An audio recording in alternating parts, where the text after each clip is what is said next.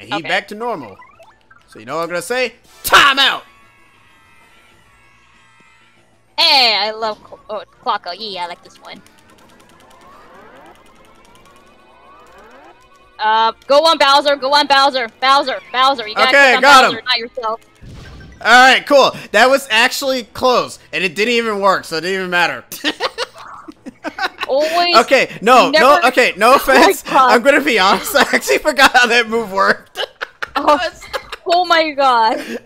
I saw that. I'm like, I saw it on you. I'm like, okay. I mean, that's the first thing that happens, you know. It lands on you. I'm like, okay. Immediately as the bomb lands, you gotta throw it to your opponent, and not to the audience or yourself. It's like, you're You're supposed the to person that throw on a delay, so thank you, and you're welcome. I was like, wait, am I doing this right? Hey! Man, that scared me. I'm like, oh no, you're gonna immobilize yourself. That would've sucked.